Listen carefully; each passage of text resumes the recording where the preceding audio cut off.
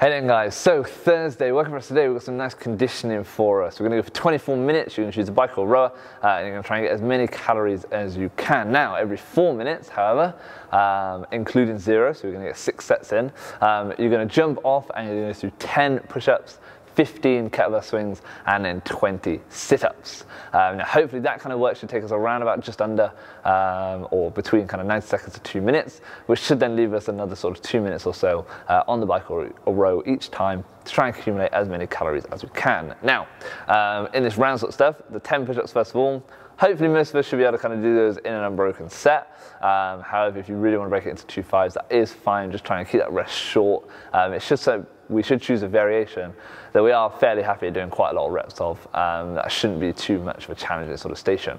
You're then going to go into those 15 kettlebell swings. Now we've prescribed a heavier load than kind of we normally would for these swings today. We've got 32 kilos for the guys, 24 kilos for the girls. So like I said, it is heavier. However, I do still think that we could be pushing to go kind of unbroken, maybe 2 sets towards the end as you get tired, because it should be a challenging load. However, the idea should be that we're still trying to go fairly unbroken throughout. Those sit-ups, again, 20, again, should be pretty much unbroken as you go, but maybe in those later sets you might just perform them a little bit slower, but that is absolutely fine. The key to this one today is going to be trying to maintain a pace on the bike or rower. That's going to be the hardest thing, especially in those kind of later rounds, sort of 4, 5, and 6.